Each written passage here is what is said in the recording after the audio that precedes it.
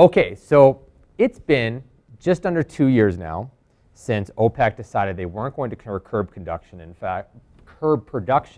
and in fact even increased the tap and the level of flow.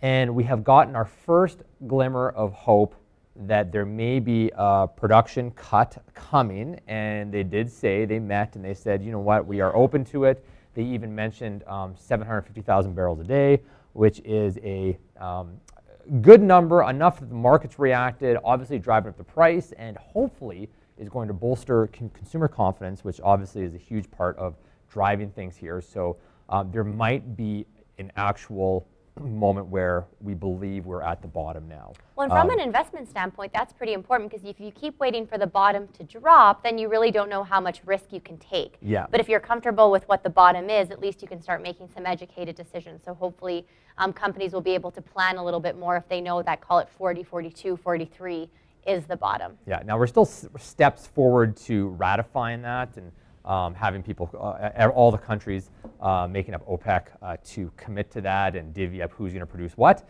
But you know what? It's a great first step. The markets responded very confidently with lots of optimism. And as a result, we saw oil jump almost $4 to 48.07 versus 44.66 in the previous week. And the Canadian dollar is up 76.24, obviously following commodities there. Up from 75.95 last week.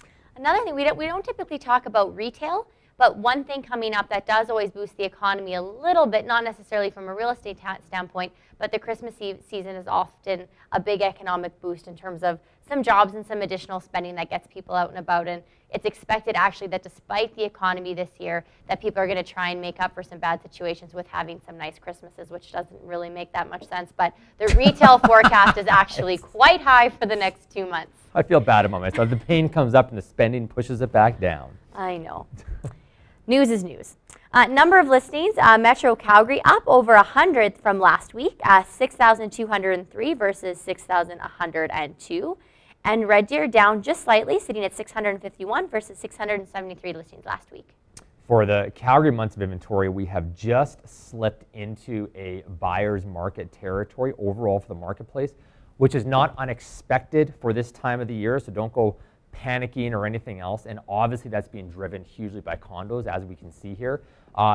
Total overall months of inventory sitting at 4.12, balance being anywhere between 2.5 and 4 months of inventory. Single family homes still very balanced, and on the fast end of balanced at 3.07, that's flat from last week.